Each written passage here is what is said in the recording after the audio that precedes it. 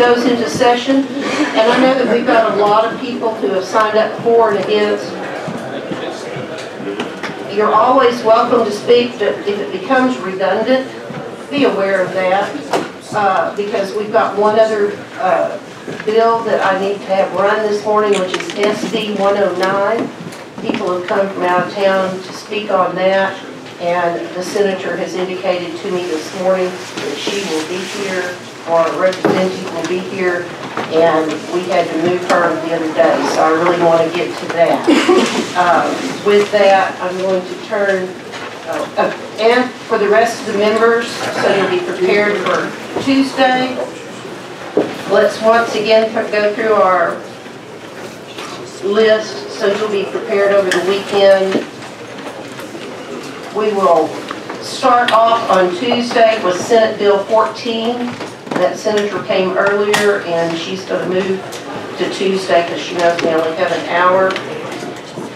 There's a shot of the crowd. Then I believe Representative Cap has indicated that Senate Bill 116 and Senate Bill 82 will be ready for Tuesday. So make that notation.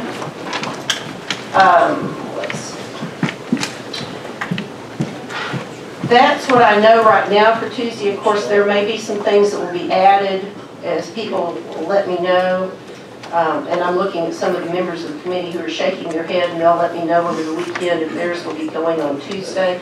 And then looking a week ahead, we will be looking next Thursday at House Bill 1379, House Bill 1380, House Bill 1384, and House Bill 1403 for next Thursday.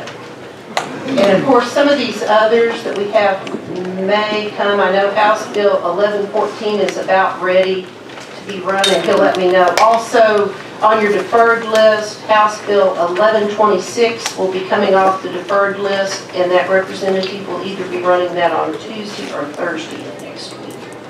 So that'll give you an opportunity to look ahead. I also would ask you to watch the calendar. As things get filed, you can look for the new members.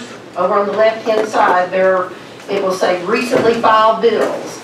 So watch for those, and it'll give you a clue as to what's coming up. The Senate has put out some things, so those bills will start hitting our agenda, so watch for those. And I think with that, I'm going to turn the chair over to Representative Petty, and I will be back as soon as I can.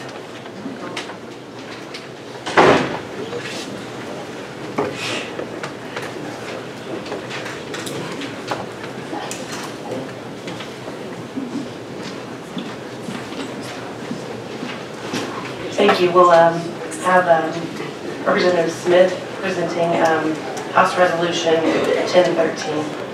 And Representative Smith, you're right first. Thank you, Madam